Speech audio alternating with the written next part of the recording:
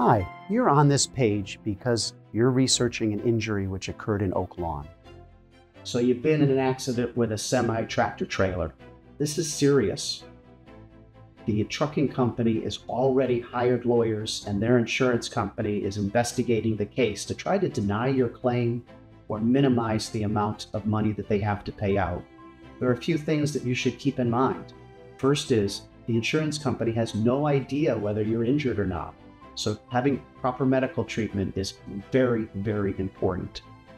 My office offers free consultations. Additionally, there's no fee unless we make a recovery.